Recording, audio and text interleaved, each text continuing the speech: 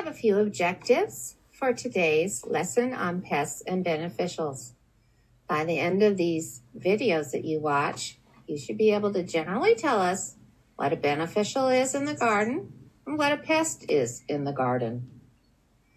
When you can think about the beneficials, you want to be able to classify them into 4 groups. There are 4 good peas: predators, pollinators, parasitoids, and poopers, also called decomposers.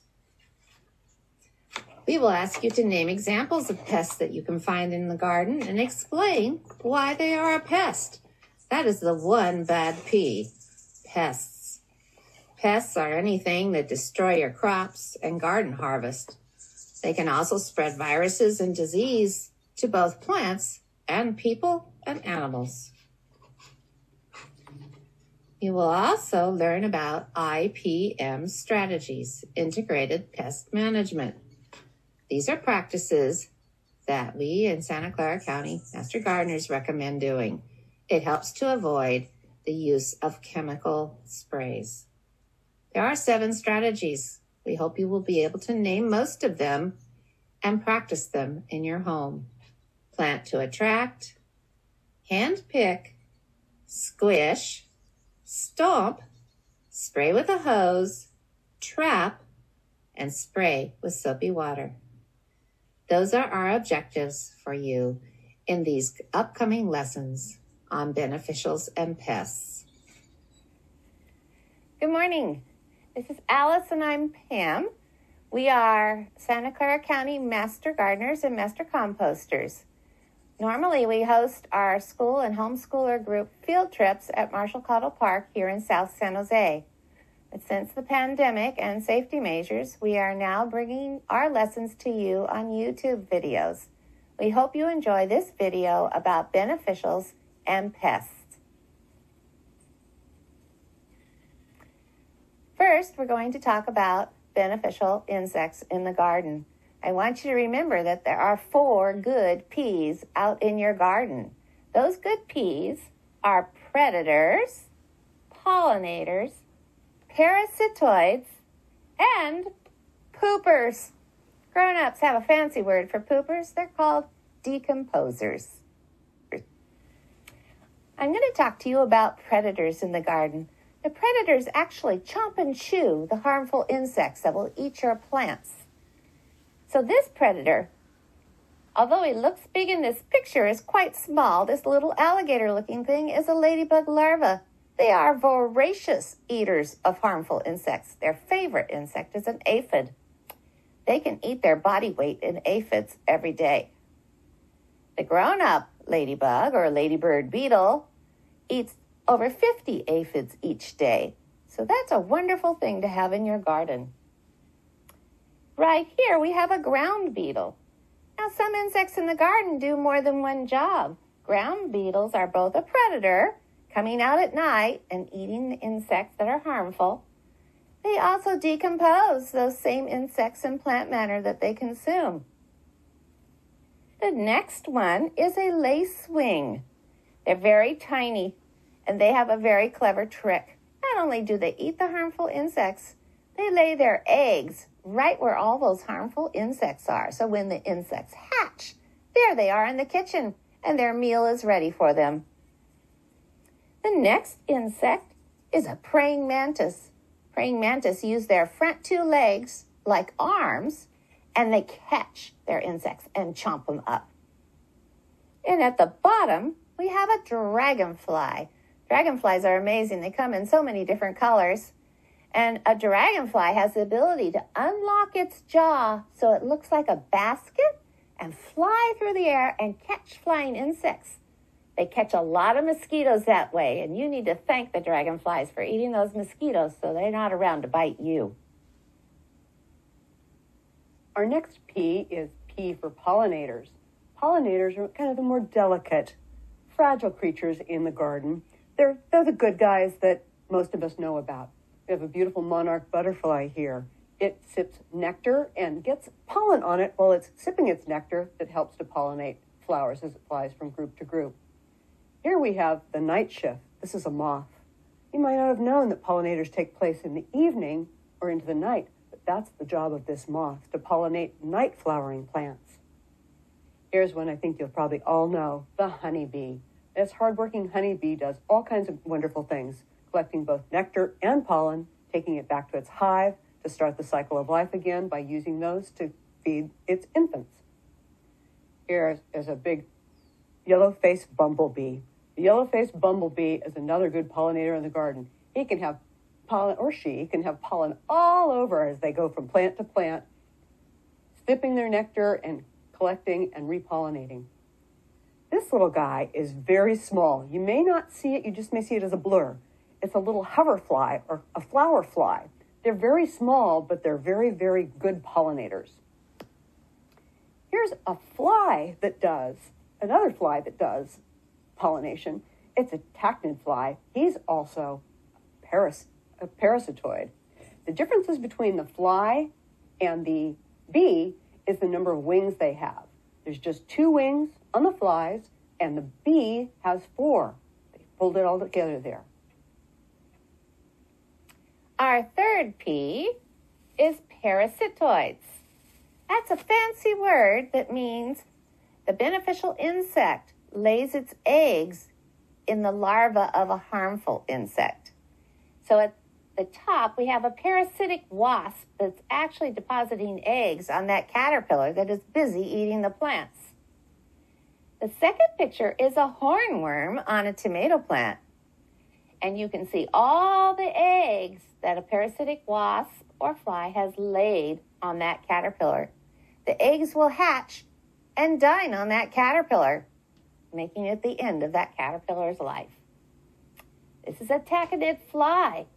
They also pollinate and lay eggs on harmful insect larvae.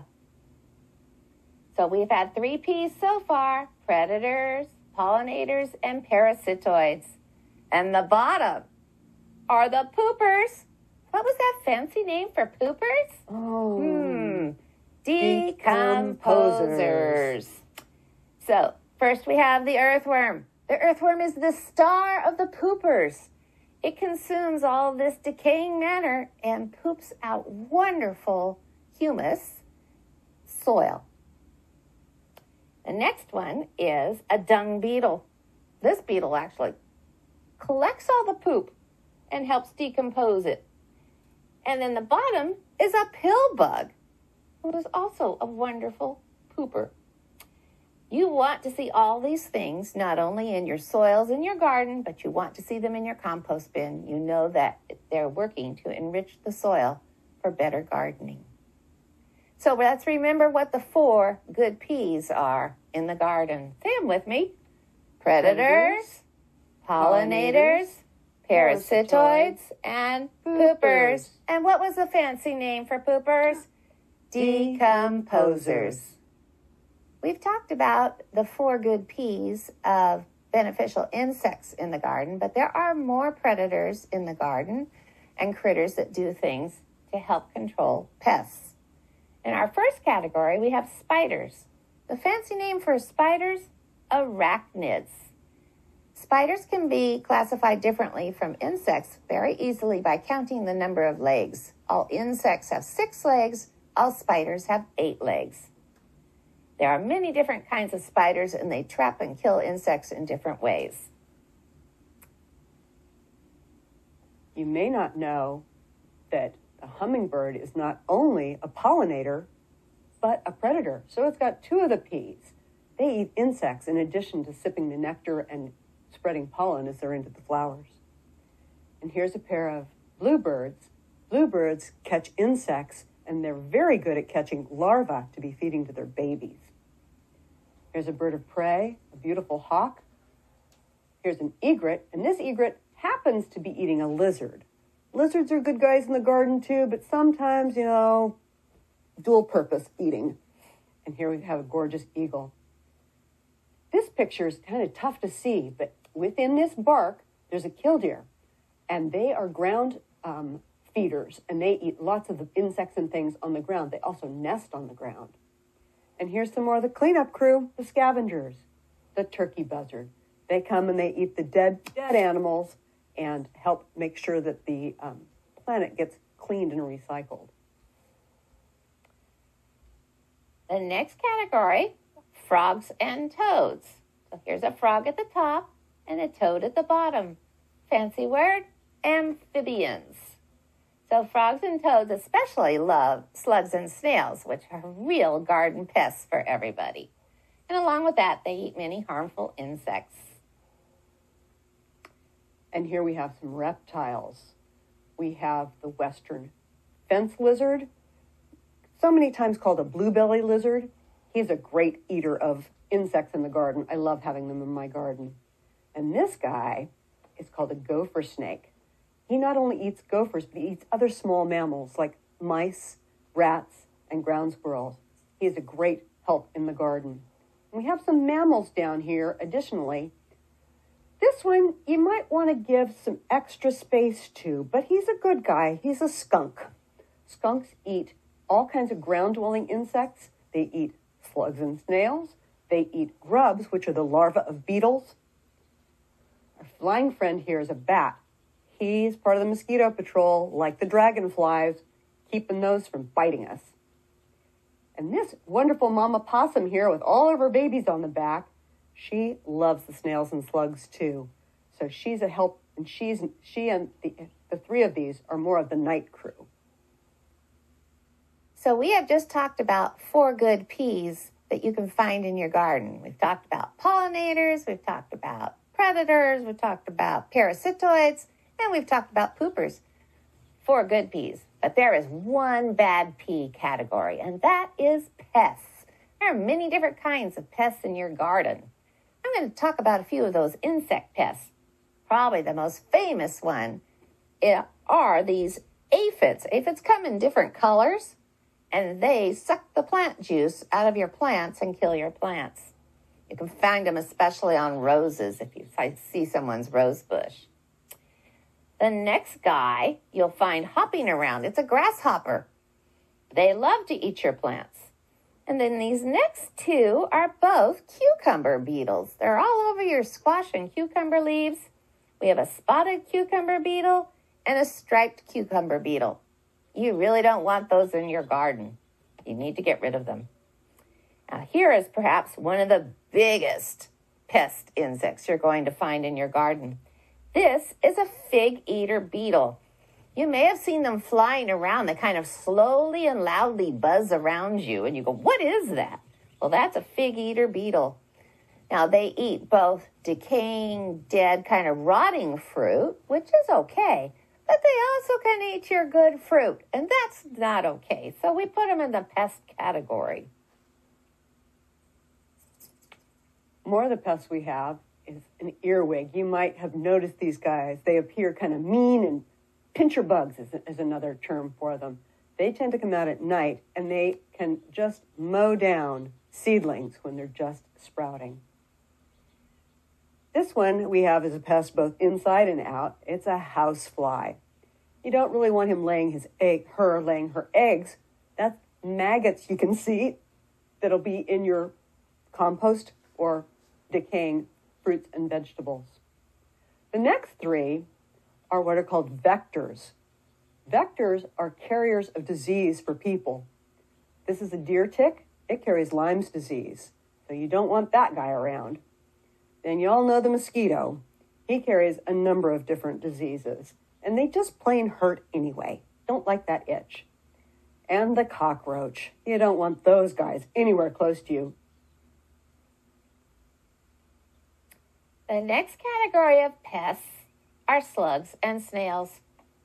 Everything in science has a fancy word. The fancy word for slugs and snails is gastropods. Now, mostly they'll come out when it's moister in the evening and nighttime hours. And those are things that you can go out and just get out of your garden, or you can trap them. So a slug is a critter without a shell, and a snail carries that shell with him. Now, mostly we've spoken of insects, but we're going to talk a few other pests here in the garden that are mammals. We have 3 of them. This is the ground squirrel. This one's a problem in that it digs holes, which we can fall in and trip on, but as it's digging the holes into the ground, it's also disturbing the roots and can cause death to the plant because the plant's not getting the nutrients it needs as the roots are disturbed. This cute little bunny rabbit does some of those holes as well and loves to munch on the tender new growth on plants. So cute, yes, problem still, pest. This guy is a gopher.